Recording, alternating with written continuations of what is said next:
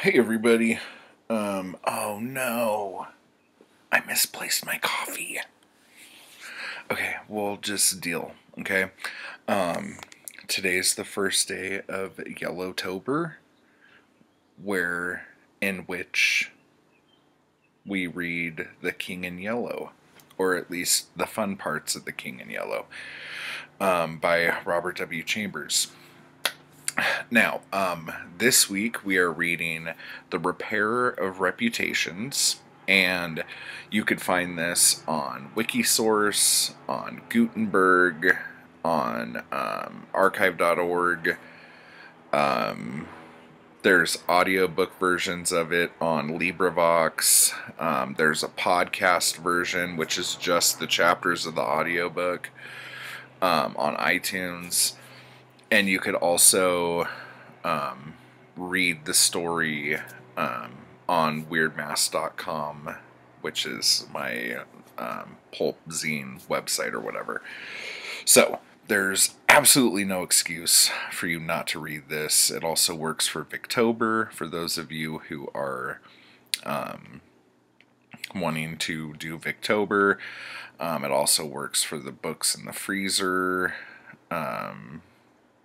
read along thing for like short stories, and I'm sure it works with like 50 other readathons that are going on this month. So what I did on Weird Mask was I put up the first chapter today, the first chapter or the second chapter goes up tomorrow, and the third chapter goes up on Wednesday. So we could kind of focus on chunks of this story here. Now, if you haven't read it yet, stop the video. Oh, real quick though, before, I got 10 copyright strikes on my live stream of the Writetober, Inktober, AuthorTube thing because I had Morrissey playing. And because I just said Morrissey, I'm probably going to get another strike right now. But I had Morrissey playing very softly in the background. And I got a strike for each song. So I don't know if I'm going to be able to live stream anymore. I don't even know if this video will be allowed to be put up. So we'll see. But yeah, so if you haven't read The Repair of Reputations yet, stop the video now. Go read at least the first chapter, because that's what I'm going to talk about right now. And here we go. So this book was released in 1895. In 1895, yeah. Okay, I have some notes here. And basically, this story is about a man named Hildred Castang. Damn it, I just said it right like minutes ago. Castang. We'll say Castang. I'm sure that's not how you say it. But Hildred Castang is the narrator of this tale. So basically, what we find out in this is that the story takes place in the year 1920. So 25 years after the publication of the book. And it's kind of it's not like a horribly futuristic tale, but there are some things in it that make it kind of bizarre. And because we find out like almost immediately what an unreliable narrator Hildred is, that we don't know exactly what the hell he's talking about half the time. So basically, the story is Hildred had an accident on a horse where he fell off a horse, hit his head, and had to be put in an asylum for a matter of years. And according to him, the thing that made him angry the most was that they killed his horse. They shot his horse in the head. And while he was there, he came across this book called The King in Yellow, which was a play. So it was the play of The King in Yellow. And he read the first act, and it was just completely boring, and he wasn't interested in it. But he had heard how so many countries were like banning the book and stuff that he was curious. So he said to himself, like, knowing my state of mind, I probably shouldn't read any more of this. And he throws the book into the fireplace, misses, the book falls open to Act 2. And he starts reading Act 2, and in just the few lines that he read while trying to pick the book back up to throw back in the fireplace, he was just enamored and had to finish reading it.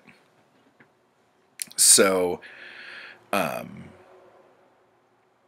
part of this that's weird is that he had a head injury, and he might be completely batshit crazy from the head injury, but we're kind of led to believe that the thing that was making him nuts here was from when he started reading the second act of The King in Yellow.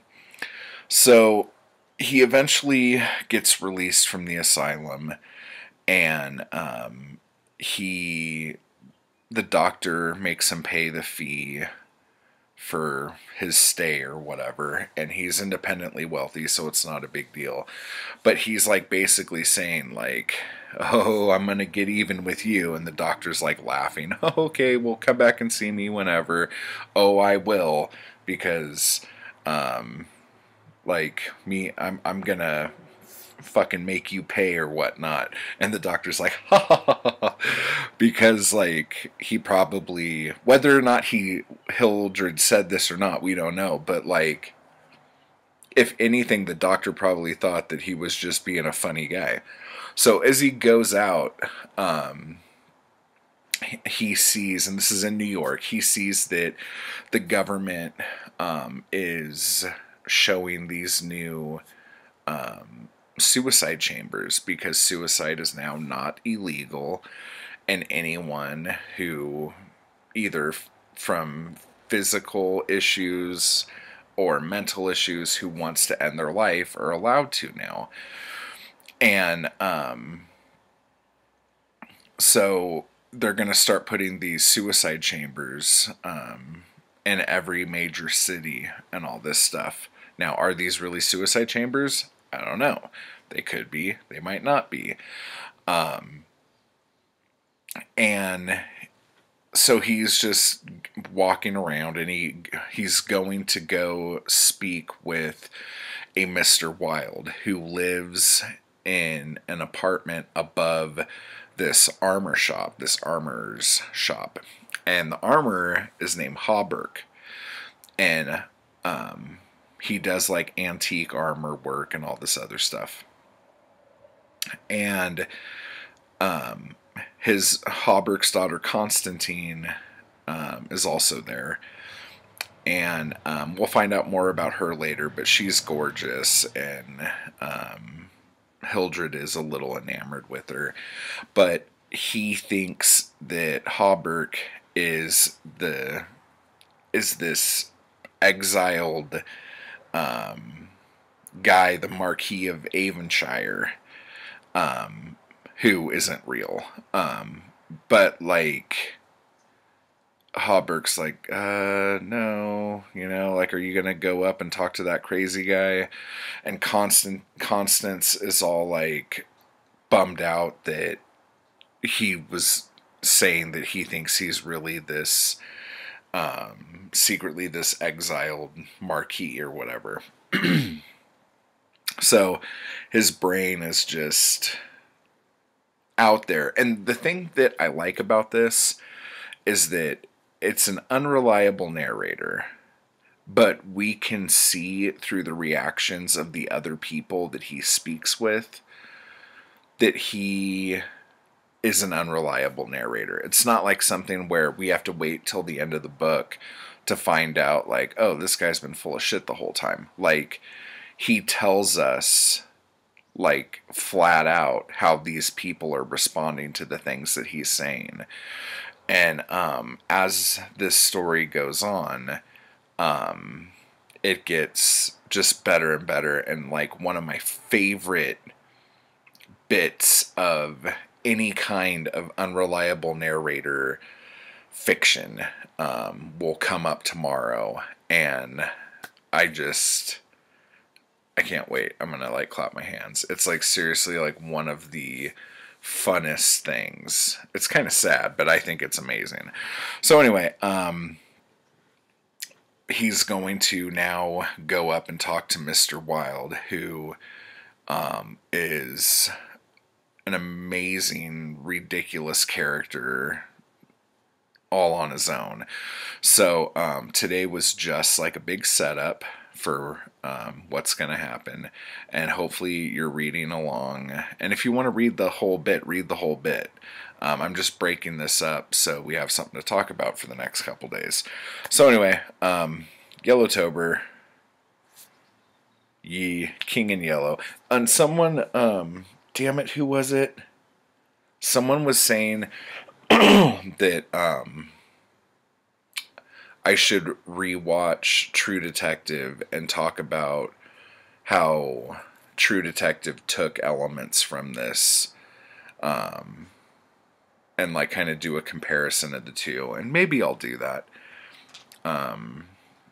So let me know down below if you would like something like that, and we could do that. But yeah, so anyway, definitely start reading The King in Yellow and find out all about Hildred Castaigne, damn it, Hildred's head trauma, and the suicide booths. So until next time, BookTube, I will talk to you soon.